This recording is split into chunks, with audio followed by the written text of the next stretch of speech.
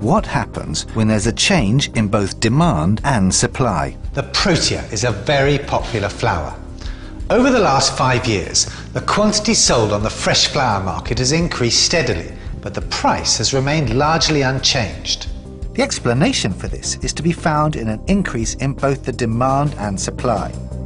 The fact that the price remained unchanged means that the increased demand was matched by an increase in supply.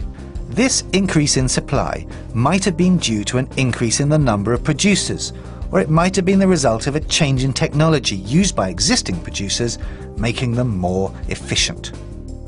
In terms of demand and supply curves, the shift of the demand curve is matched by a shift in the supply curve, leaving the prices unchanged.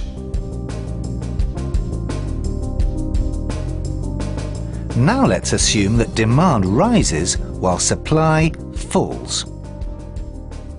If the shift in the demand curve matches the shift in the supply curve, we end with a higher price and the same quantity.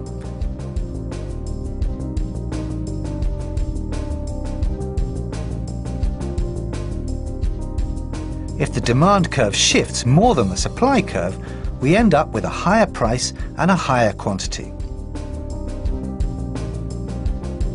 If the demand curve shifts less than the supply curve, we end up with a higher price and a lower quantity.